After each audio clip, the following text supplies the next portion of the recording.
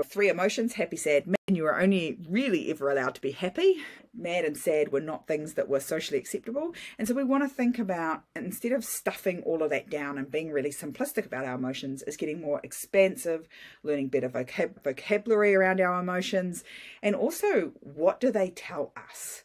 The more you understand about what your emotions tell you on your journey, the better you'll be able to redirect, to shift, to adjust, to adapt, to be flexible in your business journey.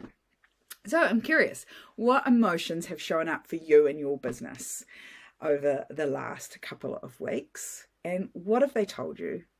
And what do you need to readjust? Because when we have great self-awareness around ourselves and what's showing up, we can start to tweak it and adjust it and change it to allow us to step into the leadership role that we need to be a great business owner.